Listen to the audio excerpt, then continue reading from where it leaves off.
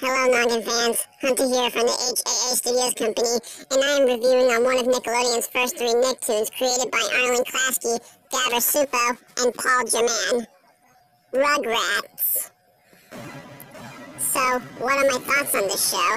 I gotta say, that show is one of the greatest granddads of Nicktoons, and boy, did I even have such great memories by watching these awesome babies, and even Reptar, and I had a great chemistry with Tommy and Chucky as they're being part of the Nicktoon family, along with Angelica and the other supporting characters.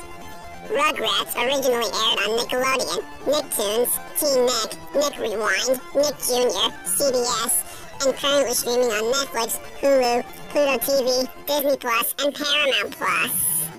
The show begins with the main characters, who are the babies: Tommy Pickles, Chucky Finster, Phil and Lil DeVille, and Angelica Pickles.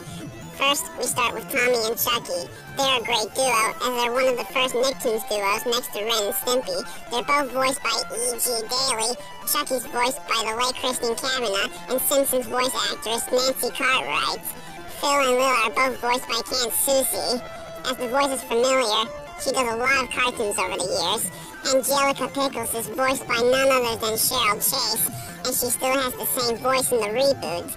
And let's not forget about the supporting characters: Dylan Prescott Pickles, Kimmy Watanabe Finster, along with Susie Carmichael. Dill first appeared in Nickelodeon's first animated movie, the Rugrats movie. Kimmy first appeared in the sequel, Rugrats in Paris, the movie. And Susie first appeared in the Season 2 episode, Meet the Carmichaels. And let's not forget about Tommy and Chucky's favorite dinosaur, Reptar. He first appeared in the Season 1 episode at the movies. And here we have Tommy's dog, Spike. Tommy loves Spike very much. He is such a great and playful Siberian tiger hound, and always there for the babies, even for the rest of the Pickles family. Now let's talk about the specials that they had in the original series. We have A Rugrats Vacation, Runaway Reptar, and All Grown Up. Then the writers of the original series decided to let real monsters crossover with the Rugrats in the episode Ghost Story. It seems Ickis, Oblina, and Crumb met the babies for the first time, since they're both made by Klasky Supo. Now let's get to the films by Paramount Pictures, Nickelodeon Movies, and Klasky Supo. The Rugrats movie in 1998, Rugrats in Paris, the movie in 2000, and the crossover movie, Rugrats Go Wild in 2003, featuring Bruce Willis as Spike and the Wild Thornberrys. After the series ended in 2004, they had two feature-length specials as part of the series known as Tales from the Crib.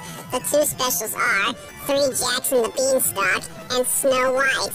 Some episodes have a little dark subject matter, while others are sad, like the time Chucky remembered his late mother. Here we have the sequel series, All Grown Up, and the spin-off series, Rugrats Preschool Days. All Grown Up used to air on Nickelodeon, Nicktoons, and Teen Nick, part of Nick Rewind.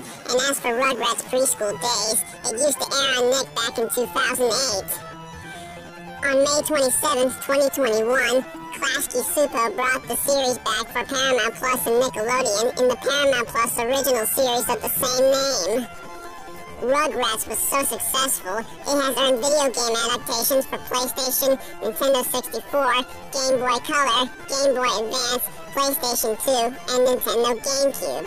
And as for the rights, there's a lot of crossover games that Reptar and the babies were included in. So what do I think of Rugrats? I'm definitely going to give this a solid 10 out of 10 because this series is such a classic in my book and has a lot of classic moments to remember from. Well, that concludes my review on Rugrats, and I hope all of you guys enjoyed it. But if you all like or hate this show, I can handle all of your opinions as long as you handle mine. This is Hunter from the HAA Studios Company signing off, and see you in the next review, salute, or rant. Goodbye, Noggin fans.